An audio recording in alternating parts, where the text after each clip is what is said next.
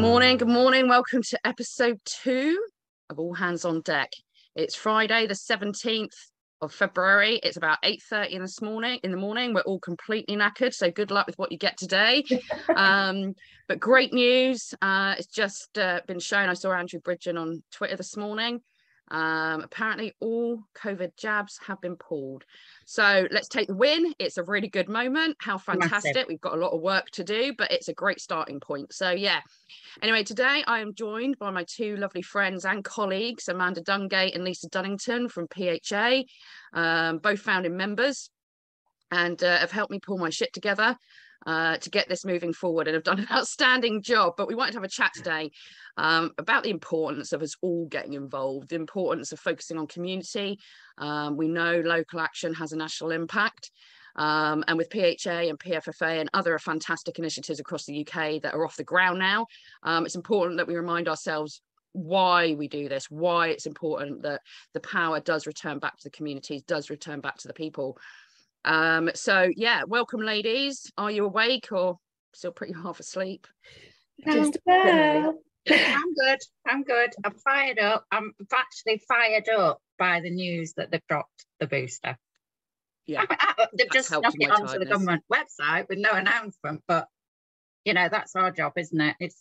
This is a perfect example. This is the grassroots movements need to get this information out there and start sharing and getting involved with other things that we can now go after, important things that I guess we're going to talk about.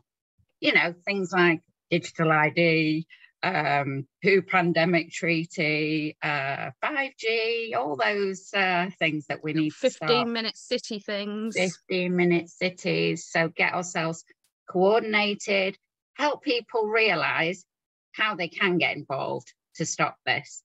And, you know, they're not difficult things. I think we put together a checklist for people and stick it in the description of this podcast when it goes out. But there's a lot we can do as individuals, you know, and the old, as so many people say to me when I talk about some of these issues that we need to start, you know, a coordinated fight back on. They say, but I'm just one person, what can I do? It doesn't make any difference if I do that. Well, that's the point, isn't it? As one person, yes, you are just one person. But if we all do the same thing together, we're a huge voice and we're saying no. So well, that's the thing with the MP challenge. It is about everyone getting in front of their MP face to face, asking the difficult questions, showing the strong evidence, you know, demanding action is taken by their MP, and enough people do it, that MP is going to feel the pressure. They're going to start to crack. And that's exactly where they need to be right now. They've had the opportunity to play this nicely. They've chosen not to, clearly, apart from the likes of Andrew Bridgen, Christopher Chope and so forth. But the vast majority, they know, they must know, and they've done nothing. And it's time to hold their damn feet to the fire and make them very, very uncomfortable. And if all of us did that, if all of us made the effort to do that, it's going to have far more impact than just one of us showing up and doing it. You know, you go back to the poll tax way back when, you know, when everybody came together and said, no, not happening, it didn't happen, you know. And by the way, if they don't know by now, bloody hell, they shouldn't be in there. No. You know. They need to get out.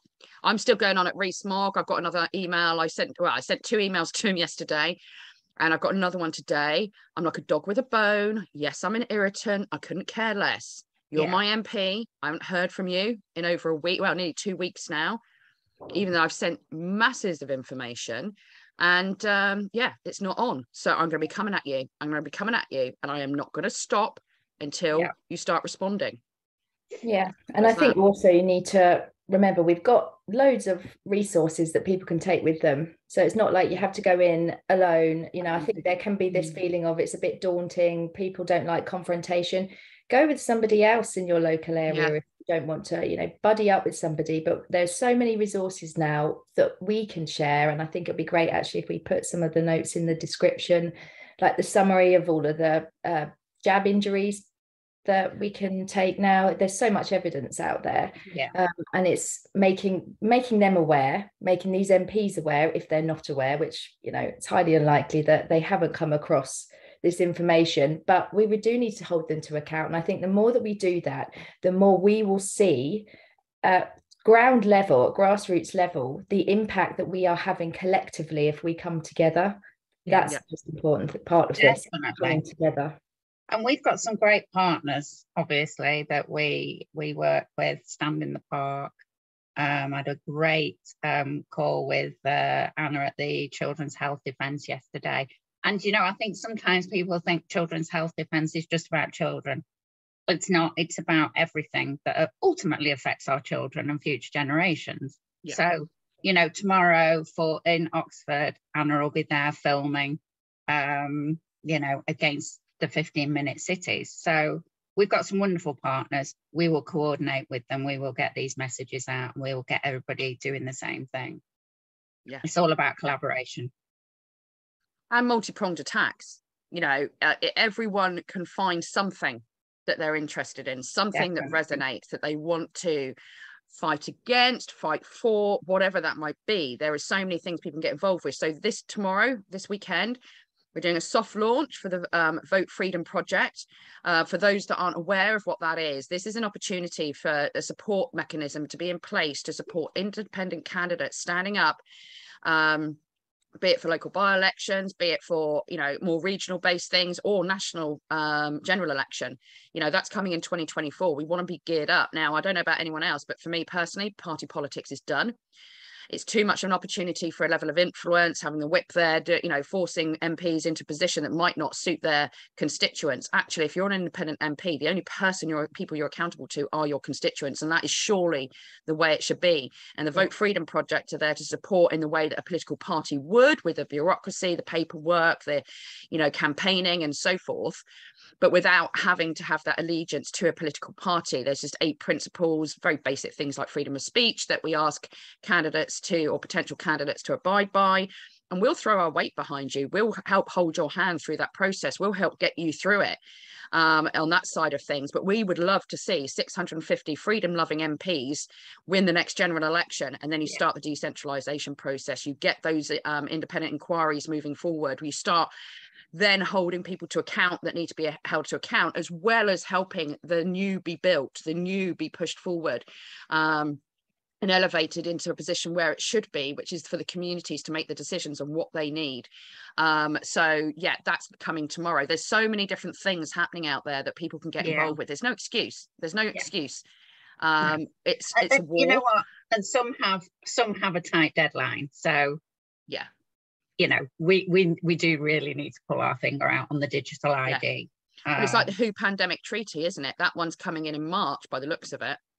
And, you know, that needs knocking out the park. Absolutely. Digital ID, we've got till the 1st of March.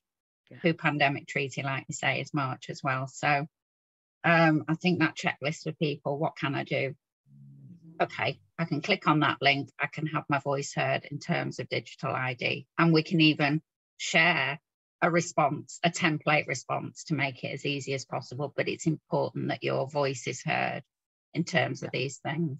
Yeah, and coming together. I think that's the key message, particularly with what we do, you know, PHA, PFFA. It's all about bringing people together and starting to build what you want to see in your communities, because we've been so isolated from each other, and not enough people are working together, not enough groups are working together. And it's time that everyone drop the egos now. This isn't about, you know, 100%. I'm doing this, you're doing that. This is about what can we do together. Yeah. And I think that's why PHA have done so well. We're not interested in, you know, the medals, so to speak, of what everyone's doing. It's just, we're all just getting on with it. And the hubs. We don't own anything. We share it all freely.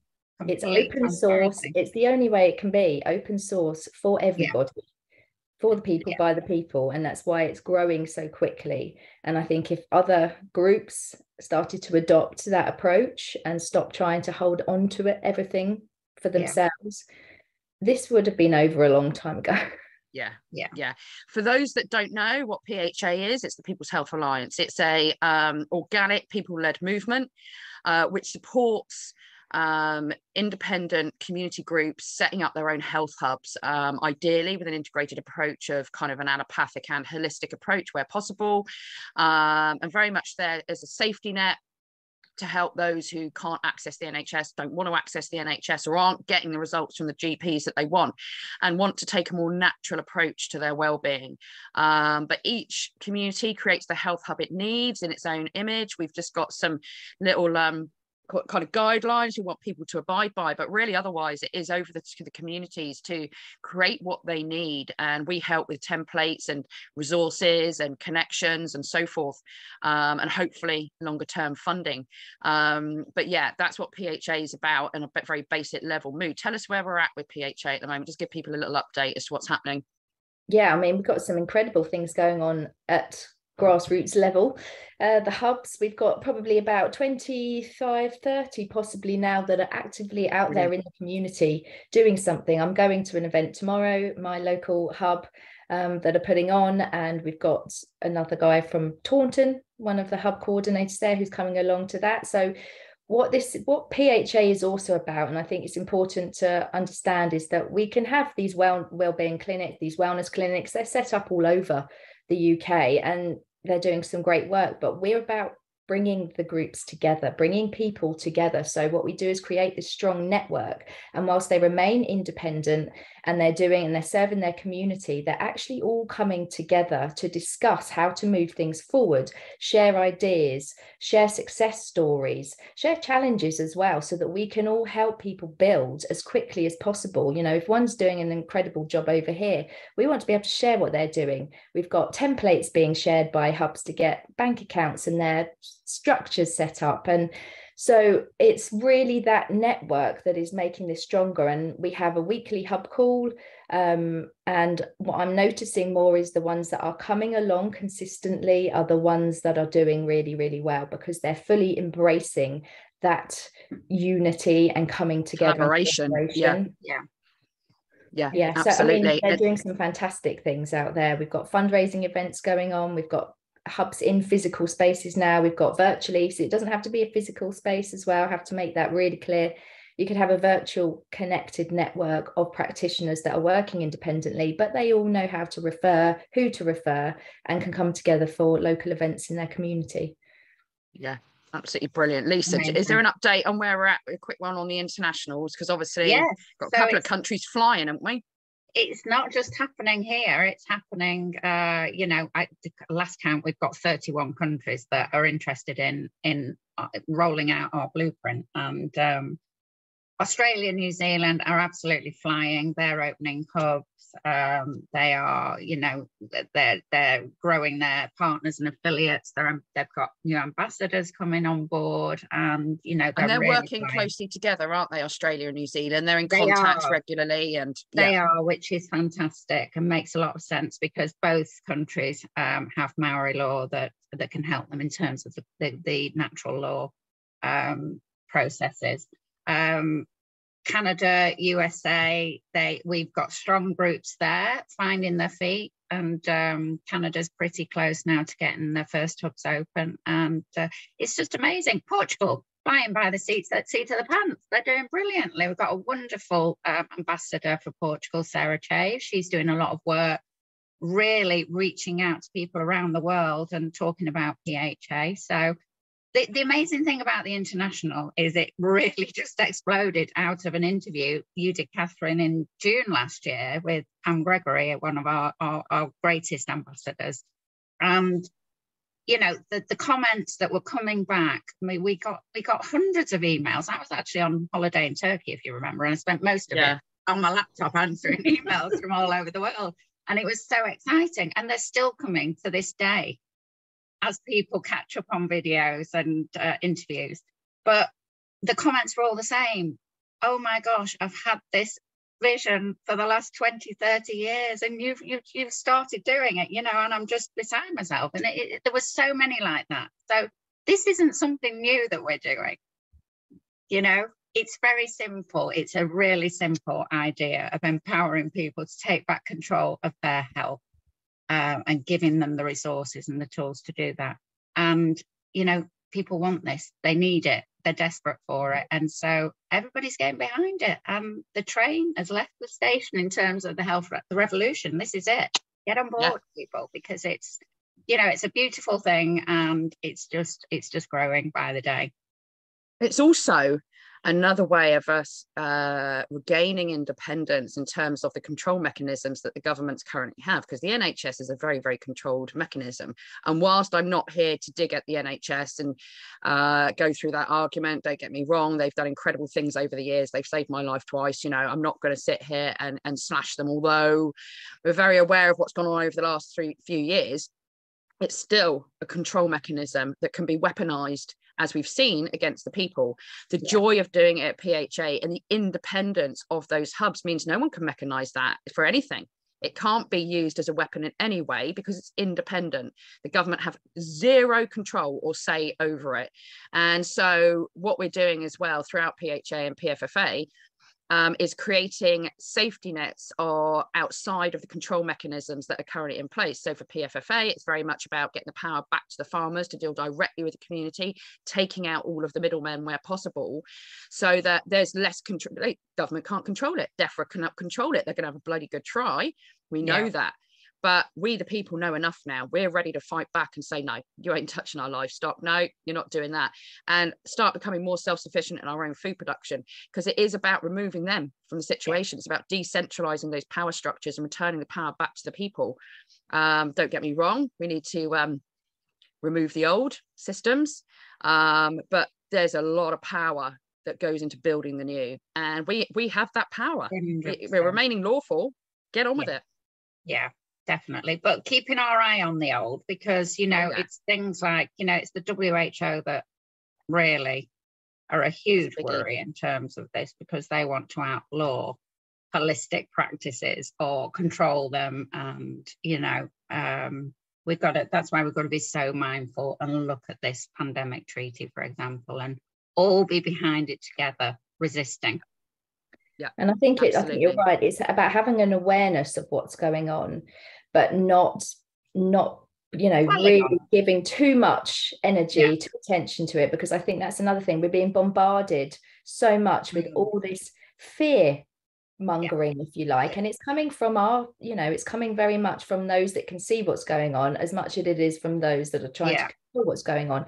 So it's really being able to, it's always for me been about knowing the truth, knowing what's going on, but still focusing your energies on building the new and the positive, and how we can all navigate around these things together, because there will always be ways around it. We are the brilliant thing about what we're doing is it's the critical thinkers that have the ability to think outside of the box. We don't think like they do. We can think of, we're solution finders. We will always find a way around this, but we do need to do it together. That is the biggest part of this. If we're all trying to go off doing our own things separately, it just doesn't work. It's coordinated. Everything. There's power in numbers. There's power in numbers, and we all need so many to remember more of that. us. Yeah, you imagine everyone who's awake and aware, all through their energy in the same direction.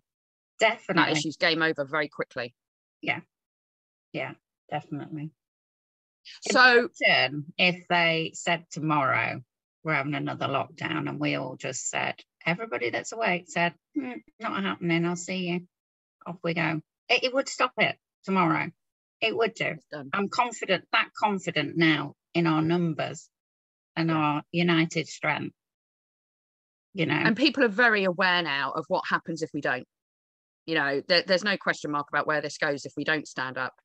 And I think people now, more than ever before, are ready to say, nah, not happening, ladies, and what I think we'll see happen over the coming months is I think we'll see more groups start to come together. I think we'll see more coordinated efforts, more strategic efforts to cover the basis of the key areas that are of concern, like the WHO pandemic treaty, the 15-minute cities, any future pandemic lockdowns, various things that could take place.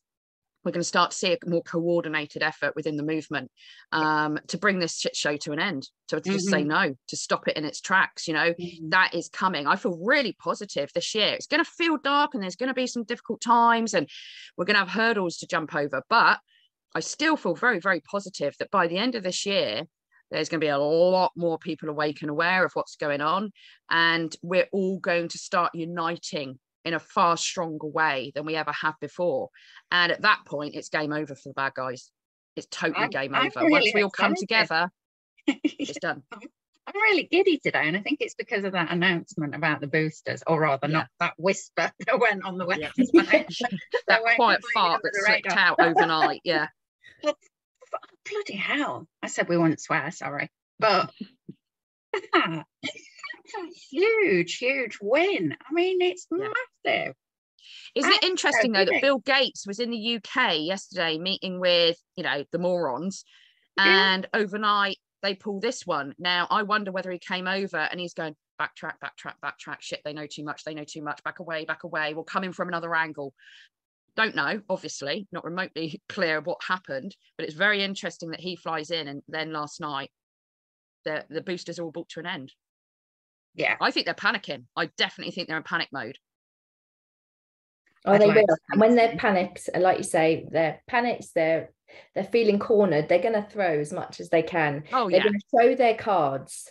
And this is the thing, for years and years and years, all of this has gone under the radar. People didn't know because that's how much power they had. They're actually losing their power, but it looks, they want people to see that they have the power. Therefore, they're having to throw it and show everybody their hands. Yeah. They don't. They're losing it, and they know they're losing it. Fucked up. They fucked up bigly. And now there's too many of us awake. They can't win this. What it comes down to is how much of a fight are they going to put up? That's what we're up against. How much damage are they going to do while they're fighting? Yeah. They're going to try something big. Don't be surprised if they try and pull some big stuff, because it's panic mode. And they've thrown, like you say, showing all their cards far quicker than they wanted. You know, they originally wanted lockdowns to be something like 5 to 7 years before even introducing a jab. I mean, can you imagine how broken the people of this country would have been if they'd got away with shutting us down for 5 to 7 years? Can you even begin to think what that would have looked like, particularly on our young people? It would have been horrific. Yeah. But they didn't. I mean, what they already did was bad enough, and the repercussions now that we're living with, you know. But imagine 5 to 7 years. That would have been just horrific.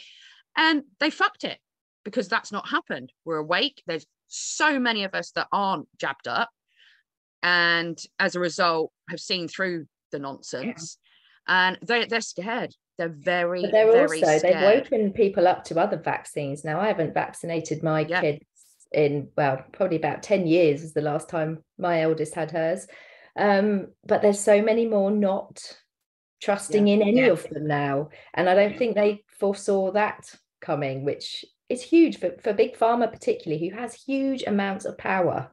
You know, and don't forget the actions that are now that are taking place around the world against big pharma. You know, you've got Thailand, you've got Switzerland, you've got Japan saying not happening, and actually, the civil lawsuits that are going to be coming out of this. There's a lot of great stuff profound. But what we have to bear in mind, and one of the reasons PHA is so important, is as people wake up for whatever period, I believe there's going to be a lot of distrust in the NHS. I think people are going to want to move away from the NHS. They're going to stop and think before they start just taking any drugs that the GP signs over to them. You know, this pill for every ill that Dave Cartman talks about is kind of the mentality within the GP network now.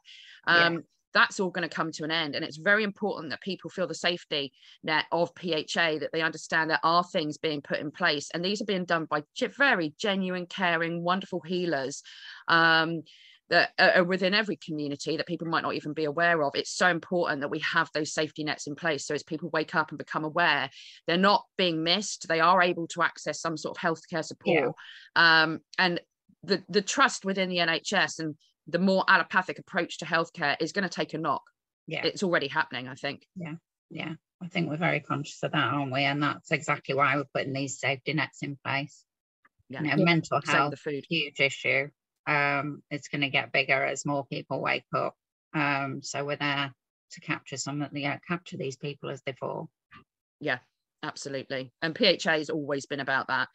With PFFA, this year, I'd love to think this spring, summer, we're going to have a lot more people trying to grow their own food. We're going to have a lot more community groups. I mean, that side of PFFA is flying. Sammy, who's taken the lead on that, she's one of our lovely ladies. She's incredible. She's flying with that. We've got so much interest now from community growing groups and people wanting to establish community growing groups, people looking for allotment spots, going to the council, finding empty spaces. They can harass the council about handing over, growing food for their community, growing it in your garden, on your windowsill. It doesn't matter. Grow food, become as self-sufficient as you possibly can, because you're taking away their power. Every time you grow something new, you're chipping away at their power structure. So people might not understand the enormity of doing that, but what we want to see is really self-sufficient communities in the long run, generating their own food source, and then farmers working on a regional basis in terms of cereals and other crops that need to be grown, so that power structure, again, the decision-making, the access, all comes back to that community level. And as each time you do that, the supermarkets take a hit. The big conglomerates take a hit, the chemical companies take a hit, the big feed companies take a hit. And these are the power structures that control our food production across the world. Take them out. Yeah. The minute people don't buy from them, they're done. The control of the commodities across the world is a massive power structure. And actually, if we're prepared to make a few sacrifices, like not having strawberries on Christmas Day and so forth, we take away that power structure anyway when they're out of season. Yeah, out of season, it's crap anyway. Yeah, horrible. It's not the same nutritional value, none of that stuff. But this will also contribute to the health, won't it, as well? This is about health. It's all linked, and that's our role as well. Yeah, to educate and think about the environment. I'm not a green agenda person, but I do think there's a lot we could be doing to support our environment, our wildlife, our pollinators, and how we farm, how we use animals in farming. There's a far nicer, better way to work. And all of this through PFFA and other groups out there, Pharmacy Co. There's loads of other groups out there doing fantastic things. We take away the power structures and we make food healthy again, and focus in on that. But just to sort of come towards the end, I want to focus in on what you ladies think about how you see the importance of people just taking even half an hour a day, every day, or 5 days a week, to do something to support in their community, something that they can do. Why is it so fucking important right now that this happens? Over to you, Moo. Well, I think we've pretty much discussed why it's so important. We want to decentralize. We want to build up these communities so that they have the control, they have the power to do what they feel is right for their local community. I think it's also important for mental health, that people can come together, because we are meant to be connected. We've all been driven apart for so many years. We're meant to be working together. I can't tell you, whilst the last 3 years have been utterly bonkers, I have learnt so much more than I would ever have dreamt. I've learned about my rights. I've learned about, real nutrition. I mean, I'm starting to learn about food and farming, which for me is quite massive because I can't even grow a potato.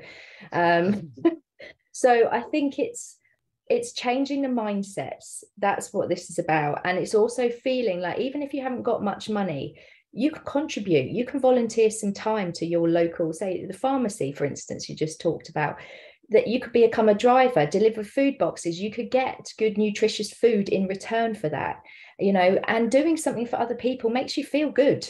Yes, massive. Huge part of this. So I think there are so many reasons to do this, but that for me is the biggest. Yeah, absolutely. Lisa, have you got any additional thoughts? Are you much the same as Mo? My only thought in addition is really it's about freedom, and you choose to give up your power or you choose to keep hold of it. And for me, from the start of this shit show, I never, ever considered giving up my power. So for me, that's what drives me every day, the fight. And it's for my children. Yeah. It's for my children and my hopefully one day grandchildren, and their children. It's always been about the kids. And when they came after the kids, they woke up the beast. So, it's the freedom. It's the freedom of choice. It's the freedom to do what you want to do. And if we all just get behind each other and do it together, there's nothing really that can break us. They can have a bloody good try. But at the point we say no, it's game over. Yeah. Non-compliance. Yeah, absolutely. All the way. No, this is the way forward, ladies. As you guys out there might or might not know, All Hands on Deck is very much a platform for hearing about what's happening within your community, what's going on, what have you established, what have you learned, what do you need, how do people get involved, what are your contact details, and giving a platform to those groups that don't currently have it, but are doing outstanding work already, well established within their communities. It might be new groups who want to get established, and All Hands on Deck will give a platform to these, as well as having discussions about what's going on within the movement, what's going on within the country, and what's going on within the world. There's a lot happening. What is very beautiful is this isn't just UK either. We are, whilst we're not globalists remotely, we absolutely understand the benefit of working internationally with our brothers and sisters across the world who are all looking to work in the same direction, sharing stories, sharing resources, sharing knowledge and ideas, supporting each other. Is there's an emergency in that country? Who have we got? What can we give to you to make it easier for you? So whilst we're very much focused on the UK here, because that's where we live, we absolutely understand the importance of groups across the world connecting, coordinating, strategizing, and supporting each other, sharing resources, sharing knowledge, and taking away the power structures as we do it. So I'm happy to work and talk with people from across the world who are working with their community, creating new initiatives and ways forward, and having you on All Hands on Deck so that we can inspire each other, motivate each other, and learn from each other. This is what it's about, is collaboration, coordination, and coming together. This year is going to be insane. It's going to be incredible. There's going to be a lot of heavy stuff, what will feel like heavy stuff, but they fucked up. It's too late. We're winning. We do win this. It's now just down to how much of a fight are they going to put up before we can slap them down and put them in prison. So yeah, ladies, thank you so much for joining me this morning. Absolute delight. I know it's stupidly early o'clock, but let's face it, we've all managed to get out of our dressing gowns, so it's a result. But guys, this will be going live soon, and please keep your eyes out for episode number 3, which will be coming soon. Thank you.